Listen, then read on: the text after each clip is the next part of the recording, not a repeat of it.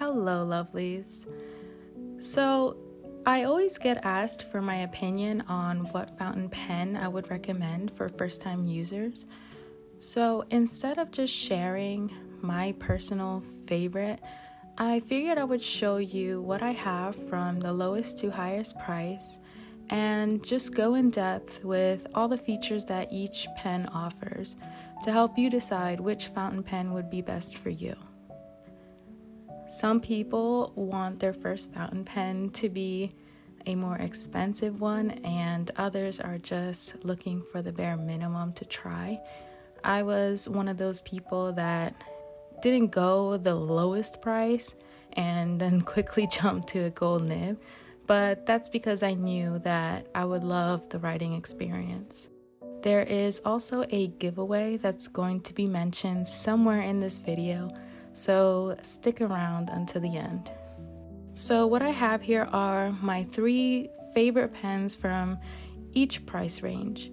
I have my platinum celluloid gold nib, this Twsbi Eco, which I feel could be mid-range because some of the styles go from around $30 to $60, and for my lowest pen priced one is the Kaweco Sport.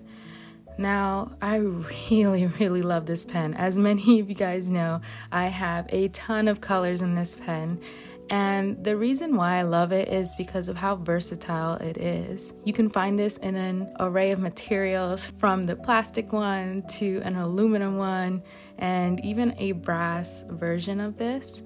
So I feel like you could really find the pen you want. I really like that the Kaweco has these, I don't know if they're called facets, but it allows the pen to not roll around on your desk. This is a very versatile pen with accessories, and I also like that you can choose to have either a converter or use cartridges, and they have various brands of these cartridges that you can use, so you're not limited to just a proprietary cartridge. You can also change the nib out if the nib size isn't for you, instead of purchasing an entire new pen. Even though the cartridges hold a lot more ink, I do love the fact that there is the option to have a converter to use with any ink you can imagine. It's actually perfect for the little ink samples since it's so tiny. You can just fill it straight from the converter, and I always do this with one hand. That's how easy this converter is. The Kaweco, when posted, it's pretty much a full-size pen. As you guys can tell, I have very long hands for a woman, so it still works for me very well. It's very comfortable to write with, and I could use it for hours if you'd let me. I want to quickly show you inside how it looks like with a converter. As you can see, the converter is pretty much the exact length of the barrel. I'm sure they could have used a converter that has that twisting mechanism like the other 2 that I have here, but the nice thing about this little syringe-like converter is that cleaning this pen literally takes 2 seconds. I swear that this pen has the fastest cleaning experience I've ever tried. 2 little shots of water and it's all clean and ready for a fresh ink. The Kaweco is also really nice for travel. I love how compact it is, and it kind of goes perfectly with a little passport size. I enjoy that it's almost a pocket pen that is almost full-sized when capped. I'll show you the comparisons of this pen while it's capped compared to the others. I'm going to compare it with the Twsbi Eco, but it's not too bad. To me, the Kaweco Sport is just a perfect first-time pen to have that all-around fountain pen experience. You can use it with the cartridge, you can use it with a converter, you can switch it out, take it apart easily, and the parts are very easy to replace as well. So if you're thinking of trying a fountain pen or even giving somebody a fountain pen, I feel like this would be the perfect pen to give out. So now for the Twsbi Eco. I love this pen too, but this one does come with some limitations. Now, if you're a person that likes to have a large capacity and are using bottled inks exclusively, then the Twsbi Eco is just perfect.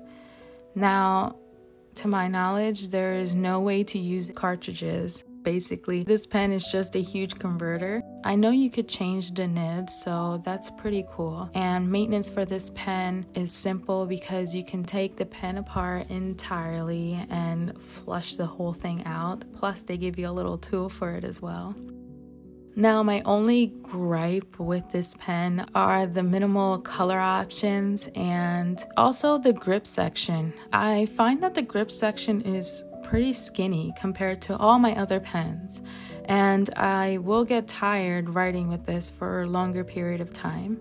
I will show you with the Kaweco, but you'll see that the Kaweco has a larger grip section versus the tapered grip section of the Twsbi Eco. Now, it's not a bad thing if you prefer skinnier pens or are not writing for that long of a time, but I feel it's just, for me personally, it gets a little uncomfortable after a while. Now, this pen is perfect to use unposted. It is pretty much a perfect length. For the Kaweco, it's almost impossible to use unposted unless you have smaller hands. Twsbi Eco unposted and the Kaweco posted is pretty much the same size, as you can see. The Twsbi Eco posted is pretty huge. I feel like I'm writing with like a wand or something, but I actually prefer it this way. Since I mentioned that the grip section is kind of too narrow for me, I will grip the pen more towards the body instead. Another thing is that since the body of the pen is its converter itself, it's kind of difficult to fill up an ink sample with smaller vials like the Yoseka ones. It's better to use the taller vials like the ones from Goulet pens or Venice pens. And obviously you're not gonna really fill the entire barrel, but you can definitely try samples if you keep that in mind. For this pen, I definitely recommend this for people who want to use bottled inks exclusively. Also, before I forget to mention, for both of these pens, the nibs are extremely smooth, and the Twsbi that I have here is an extra fine, and it has been one of the best experience of a non-gold nib pen. The Platinum 3776 in Celluloid. Oh man, I really love this pen. This one is in a fine nib, and the gold nib is just such a nice experience. It has a significantly larger nib than all of the pens. And with a gold nib pen, you do have a ton of options to choose from, especially when you're choosing from a Sailor brand. You know how they have like infinite color combos. This Platinum has one of the smaller ink capacities compared to some other gold nib pens. I know that there's a Pilot one that is a piston fill that holds a ton of ink, but some people do find them a little finicky to use, which is why I went with the Platinum 3776. I like how nice this pen just feels to hold. It does have a lot more weight compared to the other pens, and also specifically Platinum has this slip and seal mechanism inside that kind of vacuums the pen in so that there isn't any ink collection in the tip of the cap. I'll show you with the Sailor pen real fast how there is some ink collected at the end of this, and I'm sure it's going to be hard to tell with the Platinum cap, but there is virtually no ink in there, and there never has been for any of my pens. I find the length of this pen a little too short for me to use uncapped. It's kind of comparable to the Kaweco Sport. The gold nibs that I have the same barrel thickness as the Kaweco Sport versus the Twsbi Eco, which makes them super comfortable to write with. Now, as you can see, here it goes to start rolling away, but now excuse me trying to fight the pen from rolling away. As you can see, the Platinum is almost just as short as the Kaweco Sport. That little centimeter difference doesn't really help unless you do have smaller hands. So now I'm gonna just compare these three pens very quickly. I'm going to first go over the grip section. The Kaweco and the Platinum have very similar grip sections, and the Twsbi Eco has a tapered grip section, which for me is a little uncomfortable.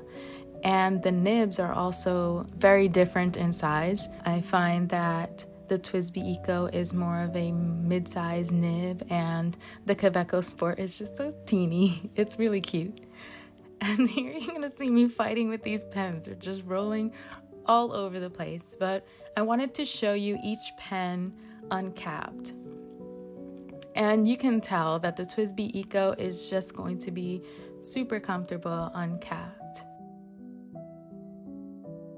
And uncapped, the platinum is just very tiny.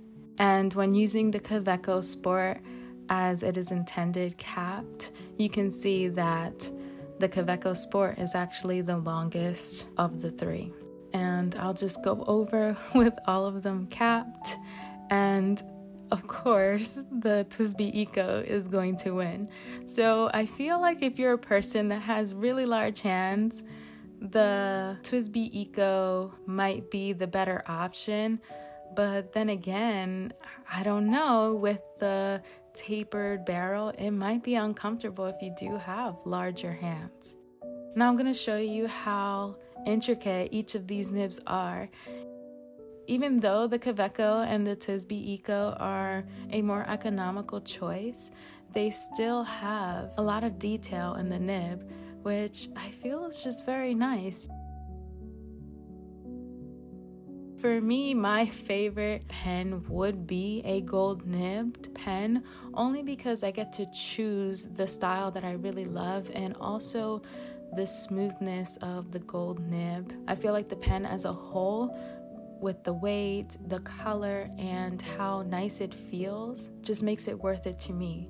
Now, this white pen that I have was the cheapest of gold nibs that I found. I paid $80 for this one, so you don't have to necessarily pay $300 plus just to try a gold nib. But I also really want to emphasize the fact that you do not need a gold nib pen to have a wonderful writing experience. The Twsbi Eco, for example, if you're looking for a finer nib, the Twsbi Eco is fantastic and it has a smooth writing experience. Now, I know some pen snobs will be like, oh, no way, but in my opinion, the Twsbi Eco is just as smooth as a gold nib pen. And with a lot of gold nib pens, you can't switch out the nibs without paying a high price, compared to the Kaweco Sport, which you can at best $15 or whatever the price is not going to hurt as much versus hundreds to replace the nib. There are so many pros and cons to all of these pens, which is why I wanted to create a more detailed video so you can decide for yourself. Okay, now on to the giveaway. In the beginning of my last video, I showed a tiny sneak peek of what I was going to be giving away this week. I'm not sure if many of you caught that, but I am giving away this Kaweco Collection in Mellow Blue, and I don't really want to open this, but this is a brand new pen, and I just want to show you that everything is there. This is a fine nib pen based on what you guys preferred in my poll section. A lot of you preferred to write with fine nibs, so I went with that. And I'm showing you here that this has the little starter cartridge, and I will also be giving away a new converter to go along with this pen, as well as some fountain ink samples from my collection. I feel like this pen color is very similar to the Yoseka one. Well, I guess not. Maybe it's the light that makes it look a similar blue to the Yoseka one. I feel like this Yoseka pen is just magical and changes with the light. But I really love this blue color. I feel like it's a nice color that'll go with anything. Again, I will be sending you a brand new converter as well and some ink samples to go along with this.